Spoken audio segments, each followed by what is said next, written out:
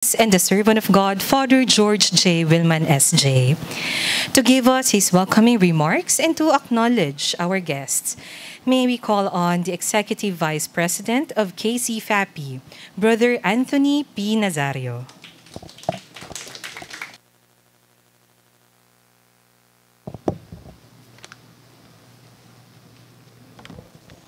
Thank you, Ina.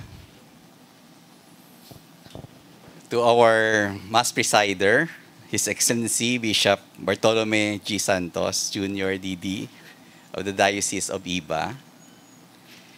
His co-celebrants, Reverend Monsignor Pedro Sicotorio III, Reverend Father Wilmer Rosario,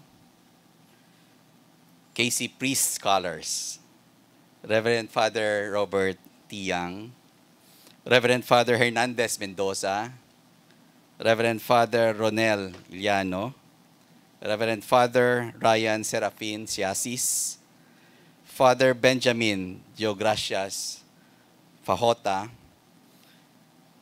and Father Jerome Cruz. Is he still around? Monsignor Jerome Cruz. And of course, our seminarians, Peter Paul Agnes and Jess Violet Lamban. Our distinguished guests, Senior okay. Reverend Father Geronimo F. Reyes. Sorry for that. Our distinguished guests from the jurisdictions of Luzon North, led by our servant president, worthy Luzon North Deputy, Brother Rene V. Sarmiento. Our Luzon South jurisdiction, led by our worthy Luzon South Deputy, Brother Bonifacio Martinez. And of course, with the respective state officers of both state councils. The chairman of our Maize Insurance, Brother Pascual Cabrero. Our distinguished guests are also with us. Our Brother Gilbert T. and Sister Sylvia T. Mr. and Mrs. Jose Magbanta Jr. They're going up. And the Board of Trustees and Officers, area managers, unit managers, and employees of the following wholly owned subsidiaries of KC-FAPI, Keys Realty and Development Corporation with its chairman, Brother Ramoncito A. Ocampo, and President, Brother Joven D. And of course, I would like to acknowledge the presence of our president in KC-FAPI, again, for the second time, Brother Rene Sarmiento.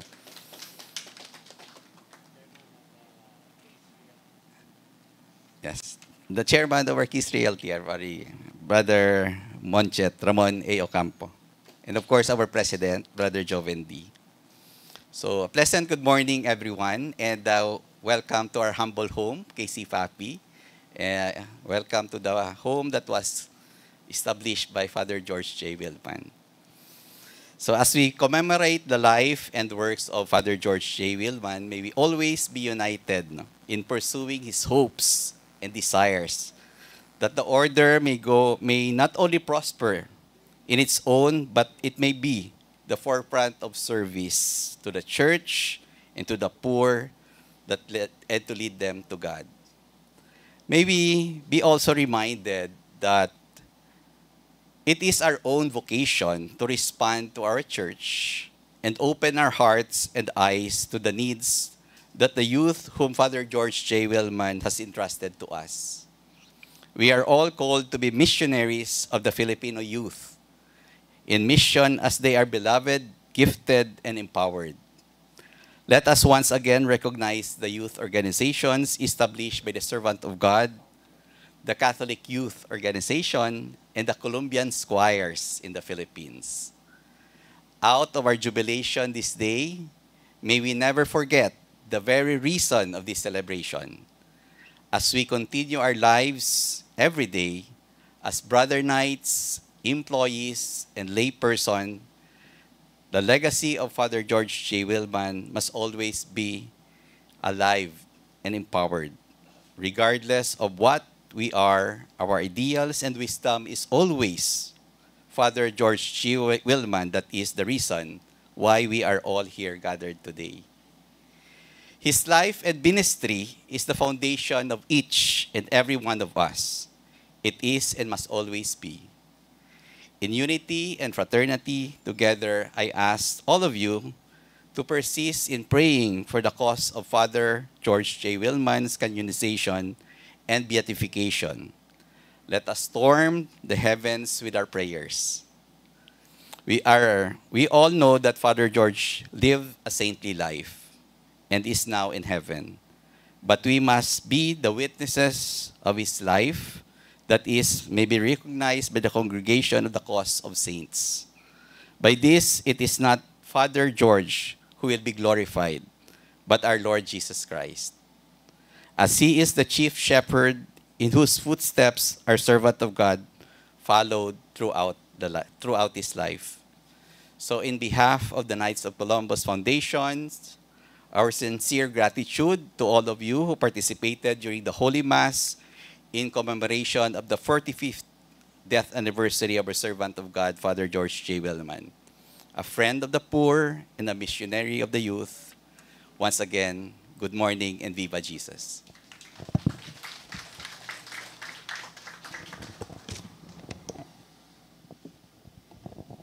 Thank you very much, Brother Anthony.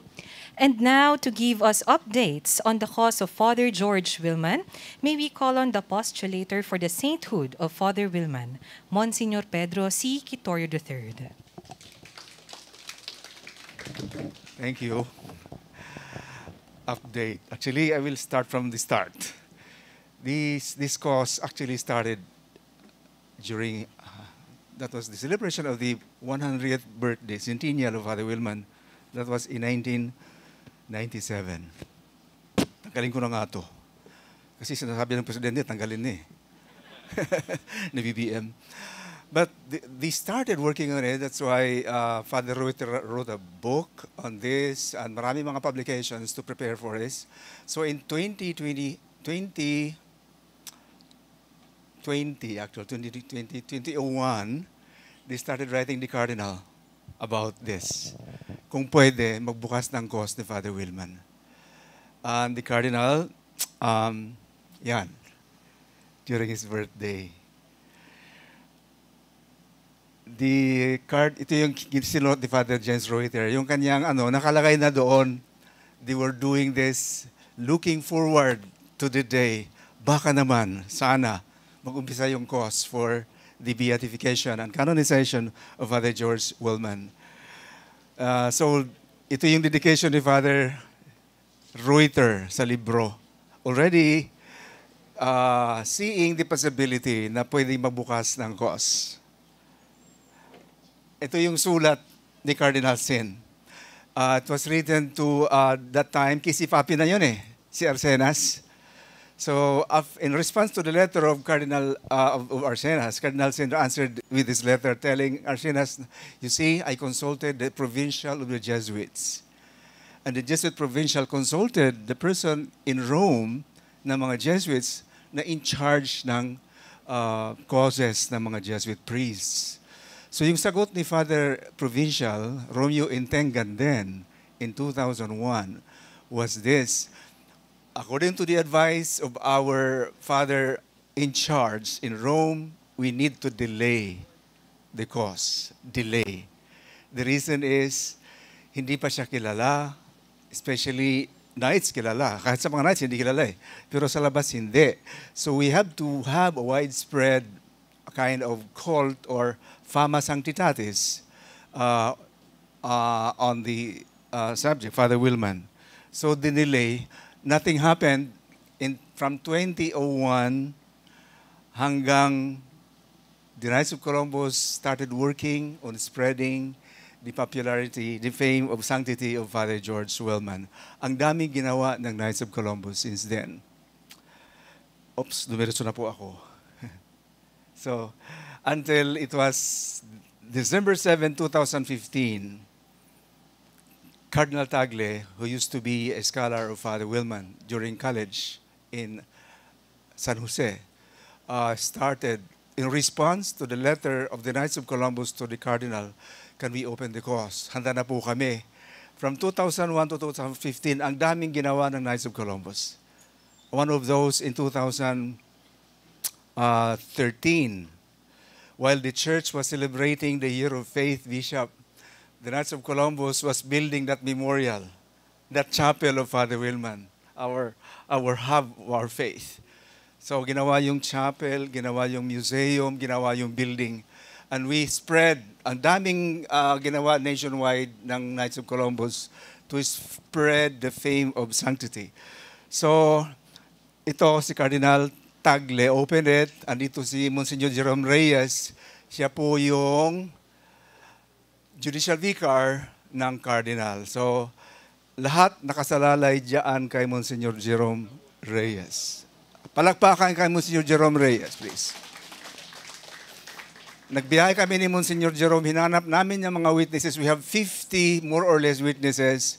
One of them was kasama yun sa US, Monsignor Jerome. And then we went to New York, yung mga pamangkin ni Father Willmann, in-interview namin doon. And we had one in yung Supreme Night. Saan tayo nagpunta? Kasi sinamahan ko siya. US na yun eh. Kasi sinamahan ko siya. Anyway, but then after 2015, we interviewed, we heard the disposition of several witnesses, mga diviso witnesses na buhay pa that time. But we had some little hitches, and one of the hitches was that the cause, according to the norms, should be opened where he died. And he died in New York. He attended the Supreme Convention. Mabilisan lang. Naliligo siguro, nag-slide siya sa paliguan, sa bathroom in New York. And then, after several weeks, he died. So, the cause should have been opened in New York Archdiocese. So, we had to work again for the transfer of competence from New York to Manila Archdiocese. So, nakuha natin yon. Then, we got the approval of Cardinal Dolan, Timothy Dolan, and then we were given the nihil obstat by the Congregation of the Causes of Saints in 2021. Kaya lang, ano po yun? Pandemic, so nag-resume tayo ng cause. Ayun, yun ang pinunta namin. Sino pa nakakilala sa inyo niyan? Dikan, di ba? Yung nating Supreme Night. Ayun, yung kanyang mga pamangkin. Cardinal Vidal was one of those who deposed there. Ito yung mga bishops na nagbigay ng testimonies about Father Willmann. This is Cardinal Rosales, si Bishop, who can guess? Wisto eh. Almoneda. And this is a Jesuit priest, Father, nakalimutan ko na. Okay, silang nabigyan ng mga testimonies. Ito si Chief Justice Davide. So they were among the 50 diviso witnesses. Bakay? Yun, pinuntahan namin ni Father Jerome, Monsignor Jerome.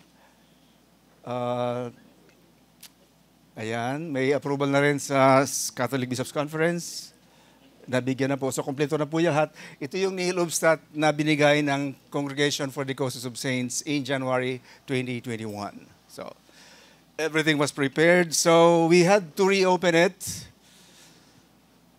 When Cardinal Advincula kasi na-reassign si Cardinal Tagle, so we had to resume the cause nung itong July lang 2022. Diyan po sa Arkham. Again, through the efforts of Monsignor Jerome Reyes, ang Judicial Vicar. He represents Cardinal Advincula. Sayang lang wala dito si Cardinal. He was invited, but meron siyang conflict. Ito po yun. Okay, so that's the latest now. So yung ginagawa namin ngayon, nag-convene ng tribunal, ang Archdiocese of Manila. Meron tayong historical commission, may theological commissions. They are working now. They're working. So yung mga witnesses, meron pa tayong mga idadagdag na mga witnesses.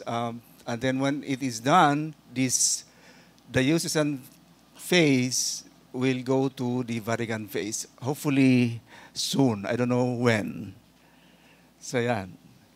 So andito tayo ngayon. Trabaho ng ARCAM, sina Monsignor Reyes.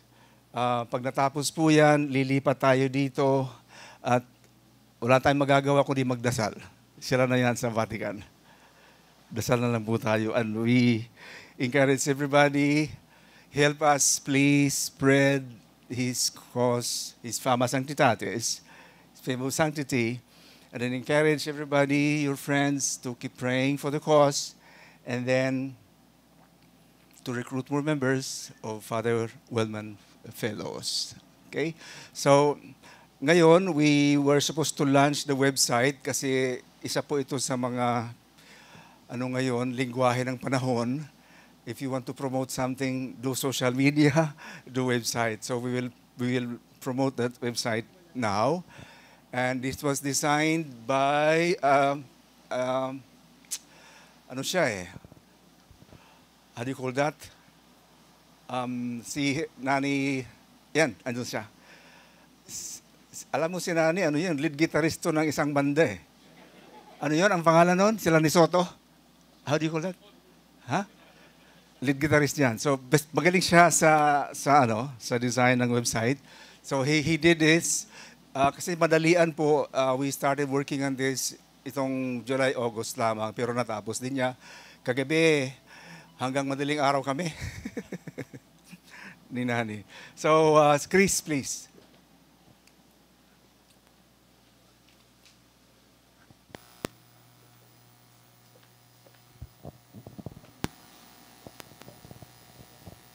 Hello, good morning, and welcome. So we will be officially launching the official website of Father George J. Willmann, or the www.fatherwilgan.com. So for our digital tour of the Father Willmann website, upon opening of its homepage,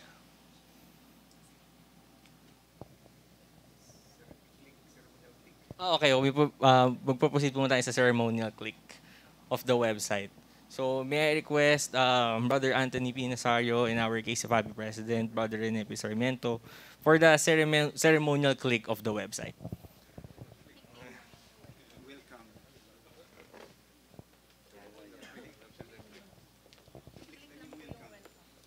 Welcome po. Ayun. Sample click. Click naman. Sabay po. Picture. 1, 2, 3. Welcome. Oh. Yeah. Yan. Yeah. Thank you very much po, Brother Ne and Brother Anthony. Yan. So upon refresh, yan. So upon opening of the new Father Willmann website, once again, it's www.fatherwillmann.com. Ayan. So upon opening of its homepage, we are greeted with a glimpse of interior of the Father Willmann Museum. So before we proceed for the official pinakaunang part na yon, we will skip to that. Yan. So on the front page is basic information of Father Willmann with the latest updates moving forward. And on the main buttons po sa upper part of the website is his life, his ministry, his vision and legacy, cause for sainthood, and prayer. So under his life, meron po tayo ditong part of the early life and education. There is a short article from where he was born, where he studied, and when he came to the Philippines. Under missionary work, the date of his ordination, the time he spent in Ateneo, the established organizations while here in the Philippines, of course, his works during the Japanese occupation, and the granting of his Filipino citizenship. And now we move to the portion of his death, the announcement of his death, the details of his death, and his legacy. Ayan. So, visitors po who would like to know the life and works of Father Willmann, on the first page pa lang po, or the first column of the website, meron na silang makukuha mga basic informations or yung mga basic data from his life and his work. Moving forward from his ministry, under his ministry, this is a more comprehensive look on his life and works. Under this is the emergence of the Father Willmann in the Knights of Columbus. This is his awareness of the order, his introduction to the order, sino po ang nagpakilala sa kanya, and his initiation in 1930s. Next po is the wartime preoccupation. Yan. So ito po yung mas broader details po of the information earlier. And his services to the civilians in need during the time of Japanese occupation. Ayan. Next po is Father Willmann's debut in the KC Philippines top leadership. This is the time na na-improve or na-develop na ni Father Willmann yung membership of the Knights of Columbus here in the Philippines. From 3 constituting council in the Philippines and his appointment as district deputy of the Philippine district. So ayan. So wala pa pong jurisdictions noon. Isang buong Pilipinas po ang hawak po niya. Again, then next po is the first KC National Convention in November 29 to December 2, 1949. Ayan. So dito naman po, next is his first term as territorial deputy. So from Philippine deputy, naging territorial deputy na siya. He holds the councils from all over the Philippines na po. Yan. Next is the birth of KC FAPI. This is the time that the composition of the local membership was changed. Lower income groups of society were encouraged to join in the order to the influence of Father Willmann. And granting of the permission of the use of the Knights of Columbus name, since the entity would provide fraternal insurance to the members in a country where it had a problem introducing their insurance system. His vision and legacy, and the cause of sainthood, eventually as time goes, will be updated appropriately. Ayan. So ito na po yung mas deeper dive pa dun sa kanyang life. Ayan. Ayan po yung mga organizations na established ni Father Willmann, namely the Catholic Youth Organization in the Philippines in 1938, the Catholic Press that published Filipinas and the Cross magazine in 1946, the Colombian Squires in the Philippines in 1950, Daughters of Isabela in the Philippines, which was later reorganized to the name under Daughters Mary of Immaculate, or yung mas alam nating DMI, Ladies of the DMI. And then, noong 1950s, he also organized the Colombian Farmers Aid Association and then renamed to Knights of Columbus Community Service Incorporated in 1962. Of course, the Knights of Columbus Fraternal Association of the Philippines in 1958 and the Knights of Columbus Philippines Foundation, now renamed as KC Philippines Foundation in 1971. Under the prayer tab, last po, ayan. Ito na po yung isa sa mga pinaka-essential parts ng website natin and kinakailangan din po natin sa cause of Father Willmann, which is the prayer submissions and prayer requests, as well as the answered prayers to Father Willmann's intercession. Under the prayer tab, you may send intentions through the intercession of Father Willmann and will be remembered and offered during the weekly masses at the Father Willmann Chapel. So weekly po, meron po tayong mass sa Father Willmann Chapel. And then, kung ano po yung prayer intentions, of course, sasalain po natin yan sa cause of Father Willmann naman. Then, isasama po natin siya sa intentions natin during Mass. And of course, the answered prayers through Father Willmann's intercession. Kung meron po tayong mga answered prayers through intercession of Father Willmann, whether be it small or big, nire-request namin na isubmit po nila through the Father Willmann website. So that's it. His life, his ministry, his vision and legacy, the cause for sainthood and prayer. In time po, as time goes, we will upload and appropriately update the website of Father Willmann. Thank you very much po and good morning.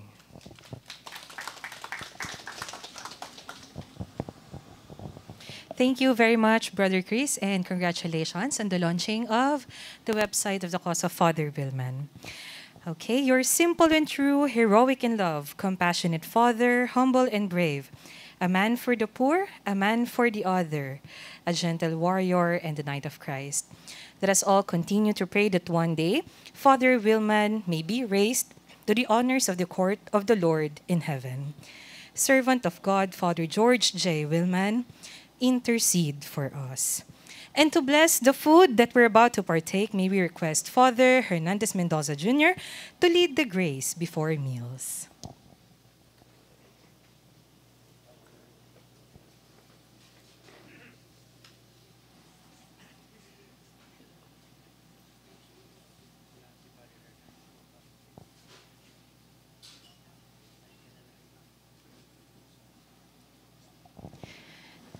Okay, may we request Father Robert Young instead? Father, the Son, the Holy Spirit. Amen. Amen. Bless us, O Lord, in these gifts which are about to receive from thy bounty through Christ our Lord. Amen. May the souls of all the faithful departed to the Through mercy of God rest in peace. Amen. Father, the Son, the Holy Spirit. Amen. Happy eating. Montserrat, spiritual. Samay sila.